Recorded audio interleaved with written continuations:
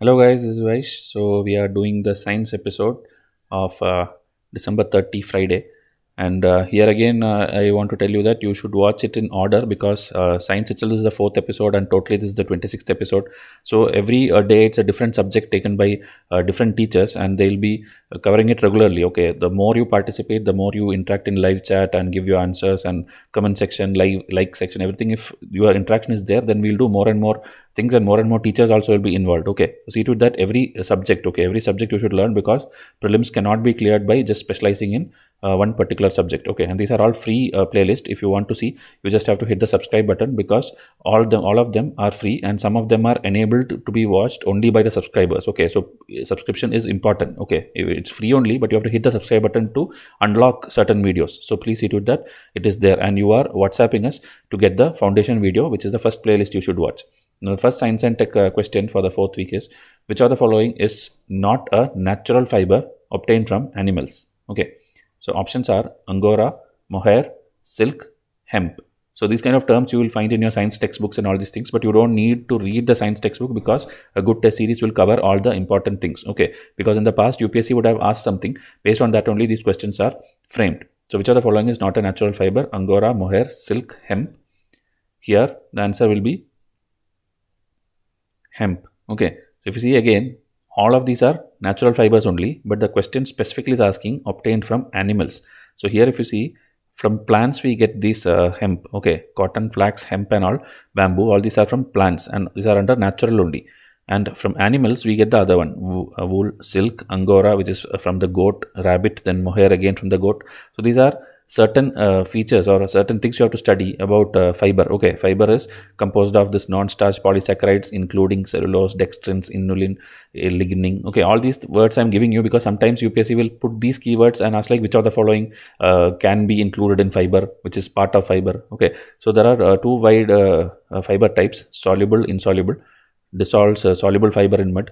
Then again certain features. Okay, again I'm telling the more things in science which you have to focus is the keywords or the examples. Okay, so that is where questions are formed. UPSC doesn't ask you the technicality of that, they will ask you examples or keywords. Okay, so natural I have given here, and in the notes which the students will get when they are enrolled to test series, artificial or man-made polymer fibers also a detailed 2-page notes I have prepared. Okay, so that you will get it in this plum series. I am showing you only the answer section of this particular thing. Okay, so here answer is hemp because it is from plants. Question number 2, which of the following are true? Strong nuclear force are majorly responsible for radioactivity and radioactive decays. Weak nuclear force is primarily responsible for stability of matter. So two statement type question, 1, 2 or neither 1 or 2, both 1 and 2. Okay, so here I showed you the answer itself. So answer is C, because both of them are interchanged. Okay, strong nuclear force is primarily responsible for stability of matter and weak nuclear force is majorly responsible for the radioactivity and other decay related things. Okay, so more things are there. Nuclear force is a topic which UPSC used to ask a lot in the 90s and early 2000s. Then they stopped asking, but again I am expecting questions will come from the forces. Okay, meaning there is this electromagnetic force, there is gravitational force, then there's a strong nuclear and weak nuclear. So all these are the areas from which a lot of questions used to come. Okay, ABCD type also and the statement type also. So here just pause and read whatever is, because there's just one one section of it. It's not like it's there in total. And total, if you want, again as I told, enroll to a very good test series, they will cover everything for you. Okay, so in electromagnetic force it is involved in this alpha gamma things also. So alpha gamma and all later you will learn alpha gamma beta and all. So please see to that you are studying as I told from a proper source. Question number 3, which of the following are true about Nipah virus? It is a zoonotic virus. Currently there are no vaccines for both humans and animals. So options are 2 only, neither 1 or 2, both 1 and 2 or 1 only.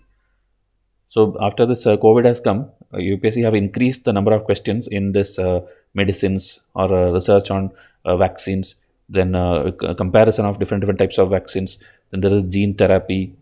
That kind of questions have increased. In the last 2 years you would have noticed if you are following the previous year questions. So you have to know about Nipah virus also because it's a very deadly virus. Okay, so here answer is C, that is both 1 and 2. It is a zoonotic virus, that means it comes from animals and there are no vaccines at present. Okay, so it is transmitted from animals to humans and it is like, if you see this RNA is also very important topic. RNA DNA last 2 years again, I think 2 to 4 questions came. Okay, it first broke out in Malaysia, Singapore in 1998 and 99. After that in India also, if you see in Kerala it was there. Okay, it was not very, like, it did not go widespread, but it was a very bad situation. Okay, the one full district had to be shut down that time a few years back, and Nipah, if it had spread, okay, it would have been causing a lot of death and it would have been very serious. There's a movie also based on that. Movie name is, I think, Virus. You can go and search in YouTube also. The movie will be there, dubbed in Hindi also, it is there, I think. Okay, so Virus movie, it will give you an idea of how deadly this Nipah virus is. Okay, and it's, through this fruit bats. Okay, fruit bats, flying foxes, they and all are the like host, okay, reservoir of this virus.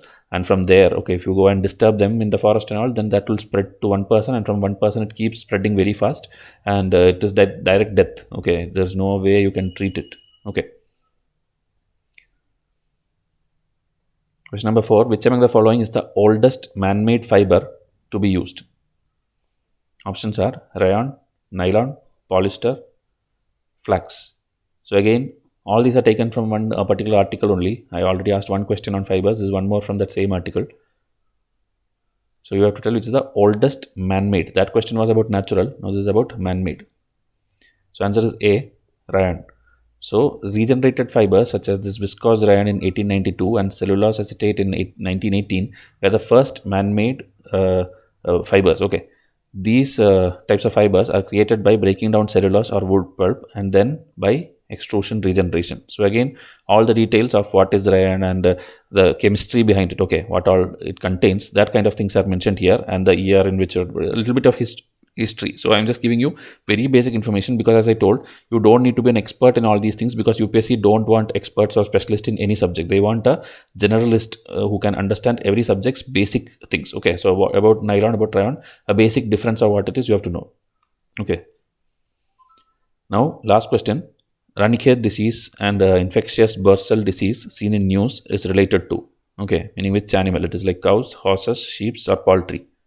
So this again, as I told, we have taken a lot of questions on fibers and diseases this week. So every week, as I told, different topics will be done, and by the end of the year, you will be getting a vast source of knowledge. So here answer is poultry. So Department of Animal Husbandry and Dairying is implementing a scheme, namely Assistance to States for Control of Animal Disease, under the Livestock Health and Disease Control Mission, which they have, okay, which covers the vaccination of economically important poultry diseases such as Ranicate disease, infectious bursal disease, fowl pox, etc. So when you are studying a scheme, you have to read the inside details of it. Inside that only these things will be mentioned. Even if you read from PIB, PRS, from wherever you read the scheme, all these things will be mentioned there, okay, including control and containment of emergent and exotic diseases like avian influenza. Department has developed action plan for preparedness, control and containment of avian influenza, which was formulated in 2005 and revised later. Okay, so under that scheme, livestock health scheme, financial assistance is provided to states for upgradation of this diagnostic laboratories. In addition, there are 6 regional disease diagnostic laboratory for prompt and effective diagnosis of different livestock and poultry diseases. Then a National Institute of High Security Animal Disease, Bhopal. Okay, if it's SSC, PSC exam, you have to know this kind of location also. Under Indian Council of Agriculture Research, ICAR, has been specifically designated as National Referral Laboratory for Diagnosis of avian influenza. Okay, which is also financially assisted by the Department of Animal Husbandry. So overall head will be Department of Animal Husbandry only center, and they are giving funding, they are allocating national institutes. So like that, they are taking care of the avian influenza and many other diseases related to poultry under this scheme.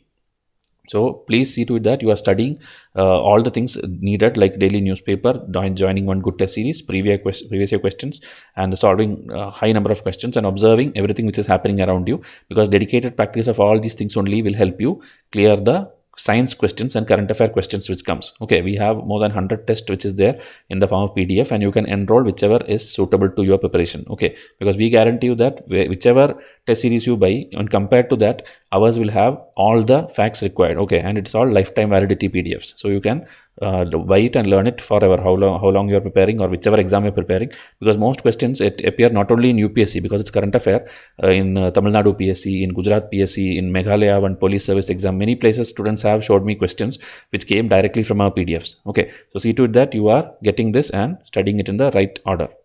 So the next episode will come tomorrow. Till then, thank you and have a nice day.